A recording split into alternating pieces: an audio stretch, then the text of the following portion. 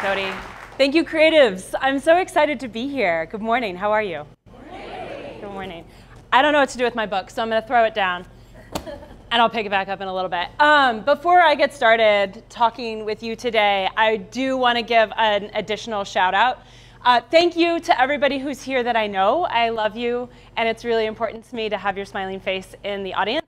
And also, Make a Mark is an incredible gift that the creative community gives to small nonprofits in the area. Amy is in the audience and her team. So she volunteered her time. Yay!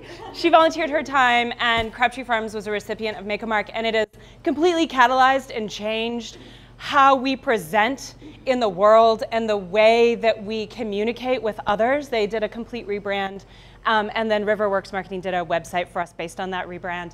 And I just feel more at home as a member of Crabtree Farms and how we relate to the community. So thank you for what you do.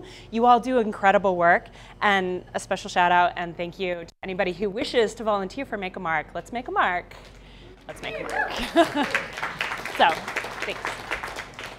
All right, so roots is a really fun topic because it can go everywhere, right? Like clearly they were like, oh, the farm should come and we should talk about roots with the farm. And so we are, but I'm not only gonna talk about beets and carrots and radishes and rutabagas today. So if that's why you're here, I'm sorry. I'm gonna branch out a little bit. Because to me, roots have always been, food has always been at the root of human gathering, right? Food has always been at the root of human gathering. So in the Pleistocene, way back, that's the Ice Age, by the way, that's like 12,000 years ago. There were small bands of humans, and they were based on hunter-gatherer foraging bands, right? There were 50 people or fewer. They went out into the world, and they did what they could do. We think, it is thought that the rise of kind of social human behavior and larger groupings is due to the warming that happened in the Holocene, which is about 10,000 years ago. And that enabled agriculture, right? So kind of, I could say, and people have said, that agriculture is a root of more complex social gatherings and human groupings. Right? As people could gather together in larger groups, their populations grew, and there's a scientific and also it's used both in the hard sciences, the natural sciences, the physical sciences, as well as the social sciences, that as you increase quantity, at some point there's a quality shift.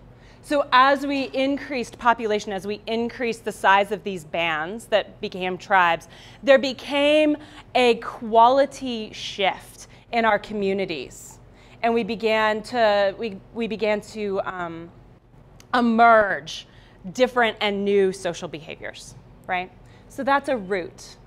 I think also we should talk about plant roots, because clearly I'm a farmer. So plant roots, what are plant roots? Like, why do we care about plant roots? Plant roots and plant health are intricately tied. Your plant root is the sign of health and hardiness and immunity of your plant. I always relate, when I teach workshops, I relate plant root systems to like your immune system, like your lymphatic system, right? So when I talk to beginning gardeners, I might say, let's think about watering. You all love plants, or you think that you're going to love plants, or you want to love plants, and so you want to love your baby every day because it's your baby and you just feel so nourishing and it's so exciting. Don't do it. Don't do it, because then your plant has shallow roots. It grows to depend upon a little bit of water every day, a little bit of water every day. And while that feels really loving to you, and maybe it feels really loving to the plant, what happens when you want to go away for the weekend? What happens when it gets to be 110 degrees and you can't water it every 3 hours, right? We need to do deep waterings. Few deep waterings inspire deep roots. There might be an image back here somewhere of that. Not of that. We also just like, stop it, reconnect, you're good whenever you're good. We also talk about root disturbance when we transplant plants. So there are some plants that do best when they're transplanted because they already have a competitive edge on life. You're giving them roots as you put them into the ground, and they're like, woo, I can beat everybody around me. I'm a hot shot, and it's awesome, right? But there are other plants that you shouldn't transplant. You can't take a carrot, you can, it's a terrible idea, but take a carrot and transplant it into the earth. Because in so doing, you're taking its world, its life, its universe that it has known from seed to whenever you're planting it out, and you're disturbing the root. And what do we eat in the carrot? We eat the root, right? So carrots, beets, radishes, rutabagas, things like that, sweet potatoes. You don't want to transplant those because you want to honor the root, and you want to honor the fact that they're going to grow best and most fecund in space, in situ, right? And then the other thing I want to talk about with roots, I will get to the point, I promise. The other thing I think, when I think about roots, is I think about the actual root crop, right? I think about carrots, and I think about beets. And what I think about when I think about those is I think about people who are new to the farm. You know, because for me, 10 years in, a carrot is a carrot is a carrot, right? Like, we grow the best carrots in Chattanooga. Mark my word. Like, it's true, and if you don't believe me, go to the farmer's market, try them. You will be converted, and you will never be able to buy a store-bought carrot ever again in your life. You'll be like, where are Sarah's carrots? I need them, they're so good.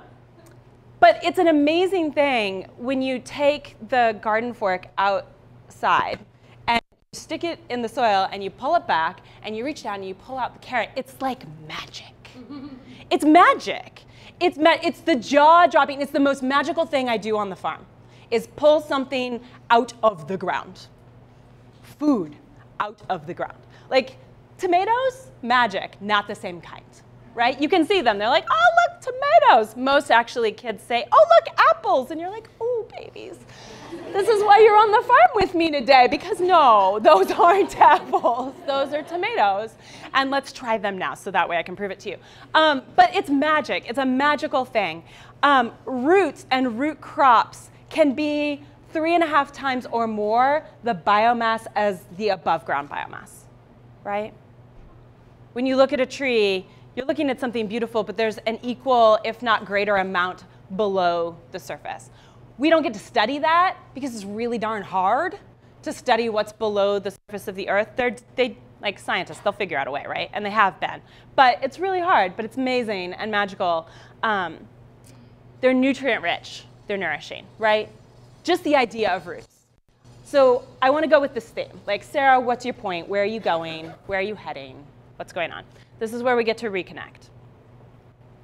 The root of what we are trying to do at Crabtree Farms is to connect or to reconnect folks. So one of the ways that we want to do that is we want to reconnect people to the idea and the art of gathering, what you're doing today, right? Like ancient peoples. They were bound by kinship groups, and then the rise of agriculture, they moved outside of kinship groups. They began to meet new people and have new social experiences.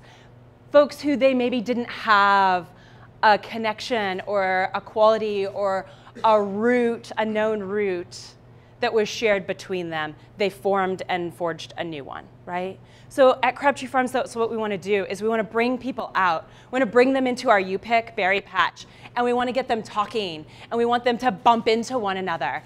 And people with no shared ties, we want them to now have this, this moment together. A moment wherein they may have no history that is similar, except, blueberries taste good, right? Like, I'm here for blueberries, and you're here for blueberries, and sun-ripened blueberries are amazing. They're not gassed, I love them, and this is fun. And that's a magical moment, right? So I equate that to ungloving our unknowingly accrued isolation as humans. We're stripping away the anonymity of other. So if you'll allow me, I have a little excerpt from Mark Nepo that I would like to share with you about this idea of being direct. When we hesitate in being direct, we unknowingly slip something on. We unknowingly slip something on. Some added layer of protection that keeps us from feeling the world. And often, that thin covering is the beginning of a loneliness, which, if not put down, diminishes our chances for joy. It's like wearing gloves every time we touch something. And then forgetting we chose to put them on, we complain that nothing feels quite real. In this way, our challenge each day is not to get dressed to face the world, but to unglove ourselves so that the doorknob feels cold, and the car handle feels wet, and the kiss goodbye feels like the lips of another being, soft and unrepeatable. Right? That's what we're doing. That's what we want to do at Crabtree Farms. We want to reconnect folks to each other. We want to reconnect folks to a sense of place. We want to, ooh, I had it too far away from me. Sorry, guys. We want to bring them a sense of rhythm, a sense of season, the smell and the sensation of a physical geography. We want them to be able to feel that a shift in humidity signifies a shift in season, maybe into spring, maybe into summer, maybe back into fall. That fresh arugula means that we have cool days, that the presence of fresh peppers means that it's mid to late summer, that sweet potatoes are the harbingers of fall. We are trying to reconnect people to land, to dirt, to food, and the experience of shared effort leading to measurable effect. But these are like quasi-metaphysical goals and roots of our efforts. So what tangibly does Crabtree Farms work to do? Our work is aimed at two things. One, to encourage a thoughtful relationship with food and/or food systems. And two, to use agricultural processes, the process, the doing of farming, to address root needs in our community. That's why we invite kiddos, youth, teens, young adults onto the farm. That's why we're in the early stages of developing a program for neighborhood youth, a program that allows them tangible work and allows them to bring home a much-needed monetary resource to their families. This is our way, we think, to participate as best we can in the efforts to disrupt the cycles of poverty. This is why we educate. This is why we invite kids out to have experiential field trips, to touch, taste, and feel their way across the farm. This is why we have a dazzling array of workshops, so that people of all stripes can come to the farm and we can capture them, regardless of how green your thumb is, right? We have a really fantastic cocktails class, just saying. Regardless of whether you have land to steward or not, we have a way for you to engage. And if nothing else, we have a beautiful Evelyn Center and a beautiful piece of property. You can come and you can do what you do, whatever that is. You can meet, you can gather in our space with us. We work to spark wonder, to seed a sense of place. Crabtree Farms is a matriculation spot, a place for newcomers and transplants to the area. It's how I came to love Chattanooga. It's how I came to have a sense of place. I moved here from California, and heck, that was a crazy transition, right? It was a crazy transition for me. I can't say I was the happiest, but I found Crabtree, and Crabtree taught me who and what Chattanooga is. I found a root for myself in my community. It's also our work to feed as many people as possible, whether that's through plant sales or markets or food donations. It's to engage the ecologically curious, to engage the dreamy idealists, the pragmatic preparers, the plant lovers, the food lovers, and the community servers. This is why we do what we do. They said use roots to explain why we do what we do. This is why we do what we do, right? This is why we grow. These are the roots of who and what we educate. This is how we connect. The root of an organization like Crabtree Farms is its hardworking staff. They're passionate, they're dedicated, they're sacrificing, and they make the magic every day, every day. They're the ones who grow the roots. They're the ones that tie all the roots together. They're the ones that are creating and tending and stewarding our network, our map of roots, the tendrils out into the community. And I think our work is important. I think our work is important not just because we feed people. I think our work is important in providing that root and providing that connection because perhaps, maybe, I invite you to consider that our social group has grown too large, right? And that in doing so, our social behaviors have become too specialized and complex, and that this has led to disconnection and an unintentional gloving of ourselves. A felt need, perhaps, to protect against the residues and the emotions of being direct. And so, perhaps, like the transition from the Pleistocene to the Holocene, perhaps this is our geologic transition period. Perhaps now is our opportunity to direct our threshold. If we're reaching a population threshold and a grouping threshold, and we are going to experience an abrupt shift in social behavior, I would say that perhaps we could choose to move from the isolated individual to the intentionally reconnected smaller group. Maybe. I invite you to consider. Like all small nonprofits, despite the very real and positive impacts of our work, the root of which has very real needs at all levels and in all areas of our organization. You didn't invite a small nonprofit up here to not make a pitch, right? So happily, the solutions to small nonprofit needs don't require heroic efforts. Like the accrued nutrient offerings of roots, the solutions are the accumulated efforts of many. So what is your root tendril going to be? Maybe your root tendril is to share the story and to recruit others. Maybe your root tendril is to supply a small gift of your time, or a small gift of your talent or your skill, or a material good.